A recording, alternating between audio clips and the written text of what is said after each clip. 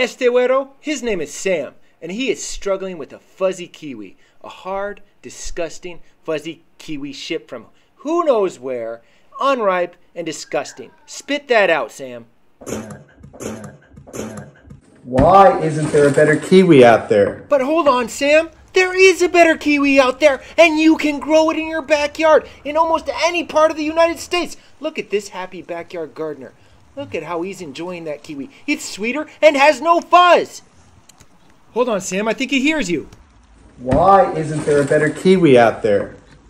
Here you go, Sam. Try these out. These are kiwi berries. They don't have any fuzz, and they were grown in Zone 8B here on the Olympic Peninsula.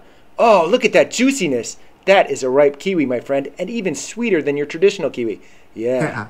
Yeah, you like that, don't you? You can even grow a kiwi in Maine. In Maine!